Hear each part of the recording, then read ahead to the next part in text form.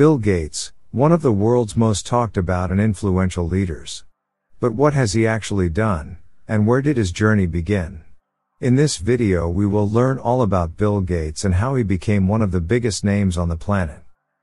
Before we start, don't forget to hit the subscribe button and give this video a thumbs up so you don't miss out on more interesting videos on big names on our channel. Let's go! Bill Gates, born on October 28, 1955, is a software developer, investor, author, and philanthropist. He was born and raised in Seattle, and in 1975 he founded the company Microsoft, together with his childhood friend Paul Allen. The company became the world's largest personal computer software company, and Bill Gates led the company until he stepped down as CEO in January 2000. However, he remained in the company as chairman, holding that role until February 2014, when he instead became a technical advisor to support the then newly appointed CEO, Satya Nadella. In March 2020, Gates finally stepped down from his Microsoft board position to focus on his philanthropic efforts for climate change, global health, development, and education. Ever since 1987, Bill Gates has been on the Forbes list of the world's richest people, and topped the list from 1995 until 2010. As of November 2022, Gates had an estimated net worth of $107 billion, making him the fifth richest person on the planet. After leaving Microsoft in 2020, Gates has devoted himself to philanthropic projects, putting large sums of money into charity and scientific research programs through the Bill and Melinda Gates Foundation, which is the world's largest private charity. Together with Warren Buffett in 2010, Gates founded the Giving Pledge, where they, together with other billionaires, pledge at least half of their wealth to philanthropy. Bill Gates is the son of William H. Gates and Mary Maxwell Gates.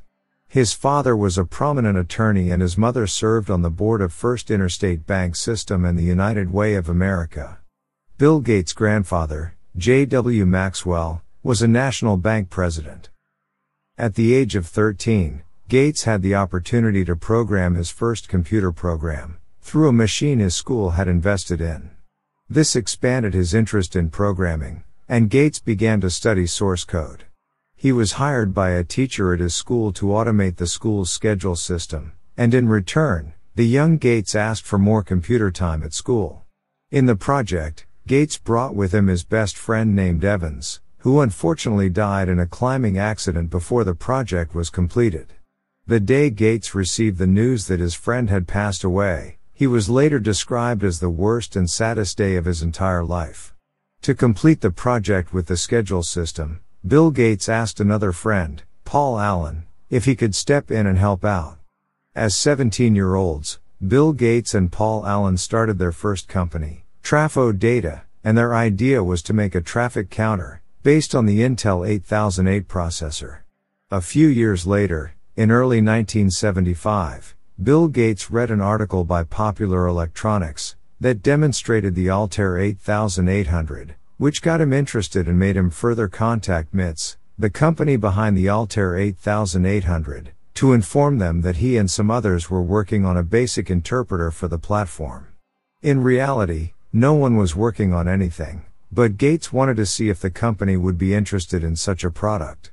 They were, and soon booked a meeting with Gates and Allen.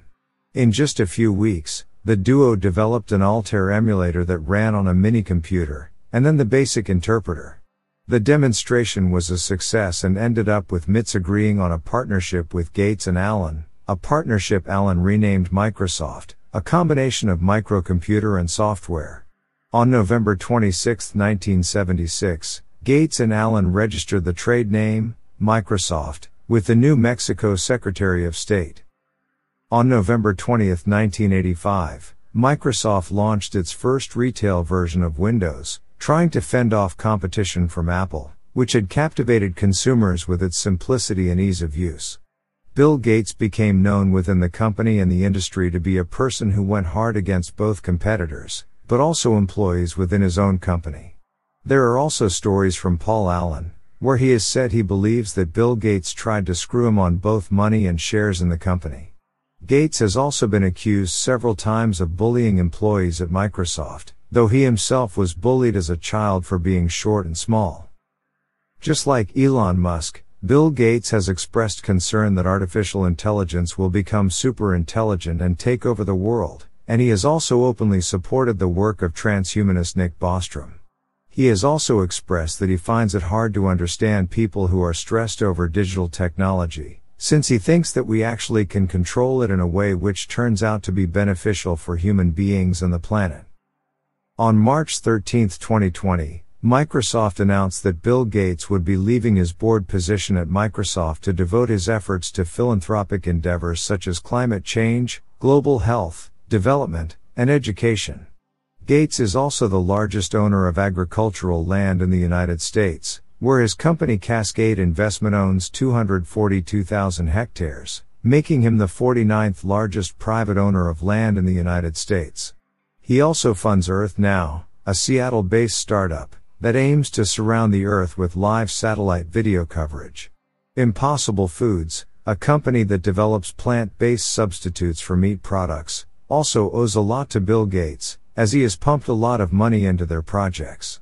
Bill Gates believes that changes in the climate and access to energy globally are critical issues that need to be solved as soon as possible. He has urged several of the world's leaders and large private companies to follow and invest in research and development, to create innovative solutions that can fix the energy problem, and thus reduce greenhouse gases and also cure world poverty. Bill Gates' image has changed over the years, going from being seen as a nerd to a tyrannical technocrat to a billionaire philanthropist, and further to the savior saint who spent more than $50 billion on health, poverty, and education, when he started the Bill and Melinda Gates Foundation. However, this changed when it was announced that he and Melinda would divorce, and also as Gates' friendship with the convicted sex offender Jeffrey Epstein unfolded. This and a few other statements have now made him go from being a lovable billionaire tech nerd who was out to save the world, to a transhumanist supervillain who wants to protect profits over public health. Investigative journalist Tim Schwab has accused Bill Gates of influencing the media to protect his public image, and there have also been many theories flourishing on the internet, accusing Gates of wanting to depopulate the world and implant people with privacy-violating microchips. Whether these theories are true or not, we can all agree that Bill Gates has been important to the digital technological development, and his work with Microsoft should be celebrated. Because without Bill Gates the personal computer would not have been what it is today. What are your thoughts on Bill Gates? Comment below, hit the thumbs up button, and don't forget to subscribe to our channel. Thank you for watching, see you next time.